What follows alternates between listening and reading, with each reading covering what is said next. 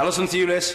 Mr Speaker, universal credit rollout has already commenced in Northern Ireland, but women who have conceived the third child due to rape and the organisations that this government expects to help them still do not have clarity over whether or not they will face prosecution under Section 5 of the Criminal Law Act Northern Ireland. I ask again, for the umpteenth time, can we have a debate, an oral statement, anything on the implications of the two-child limit and the rape clause for women and organisations in Northern Ireland?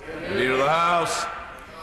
The Honourable Lady raises an incredibly important point. She will be aware that in England, any such claim from a woman who has conceived a third child through non-consensual sex will not be heard by a DWP or HMR member of staff. They will simply take the claim and receive the supporting professional third-party advice.